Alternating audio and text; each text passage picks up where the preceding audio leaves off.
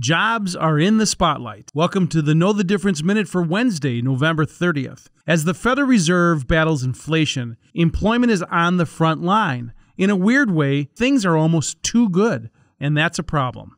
The job market is super tight. For example, it wasn't long ago that there were 2 open jobs for every person out of work. As the Fed raises rates, one of the pain points will probably be layoffs. That's why today's JOLTS report is really important. It showed over 350,000 less jobs in October and down 760,000 from just a year ago. ADP's private payroll report showed softening with only 127,000 job gains. Now, all eyes move to Friday's Labor Department jobs report. The estimate is for 200,000 for the month. Key data for the Fed when determining the next rate hike. I'm Dave Spano from Annex Wealth Management, and that's your Know the Difference Minute.